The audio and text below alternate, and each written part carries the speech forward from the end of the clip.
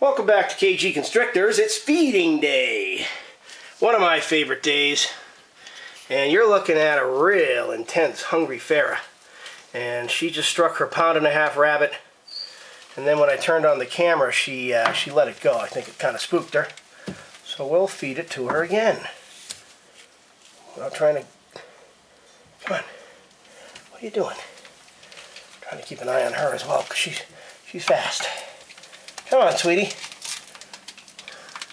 You never refuse a rabbit. What's up with you? There you go. So she's got her pound-and-a-half rabbit. She is, of course, my Super Salmon. She's had 4 litters. 06, 07, 08, and 09.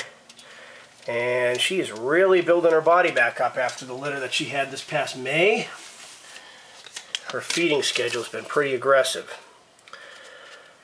She had an extra large rat on the 16th of August. She had a pound-and-a-half rabbit on the 9th.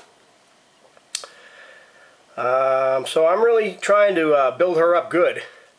So she'll be ready to breed this fall. Originally I was thinking about giving her a year off, but a lot of the people I talk to, here's a nice shot of those teeth, say that, you know, she's in her prime, and as long as she's got the good body weight,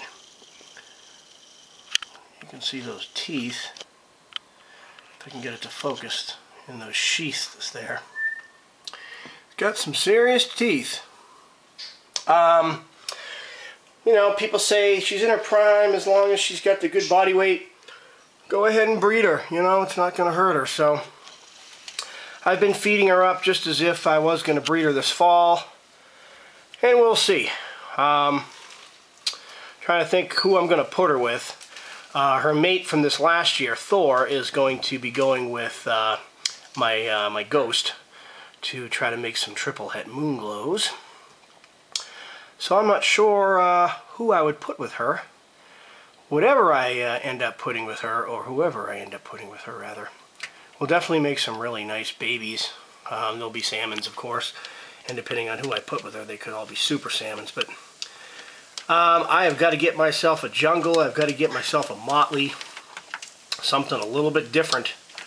And I was hoping this year I would have something like that, but it just didn't work out. So whatever I get as far as something new, such as a jungle or a motley, unfortunately, it's not going to be old enough to breed this fall. So chances are it's going to be like an 08 or an 09 baby. So not really sure what I'm going to do with Miss Farrah this year. If she does end up getting bred. But she's got good body weight. She's looking good. So I'm going to leave her alone here and let her finish this rabbit. This is the first year that I've given her rabbits. All the other years I would give her, you know, rats. Big jumbo rats, like a couple of them a week when I'm trying to build her back up. This year I decided to try the pound-and-a-half rabbits. And she's really put her body weight right back on, no problem at all. She's actually, I think she's getting ready to go opaque pretty soon, based on the kind of look of, she kind of has this dusty look about her, and she usually starts to kind of get that right before she goes opaque.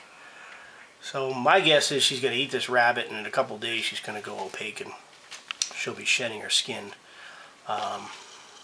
within the next, 7 to 10 days. So she's got a nice clean cage, and we will leave her be and let her enjoy her rabbit and move on to feeding the rest of or a lot of the other boas here in my collection.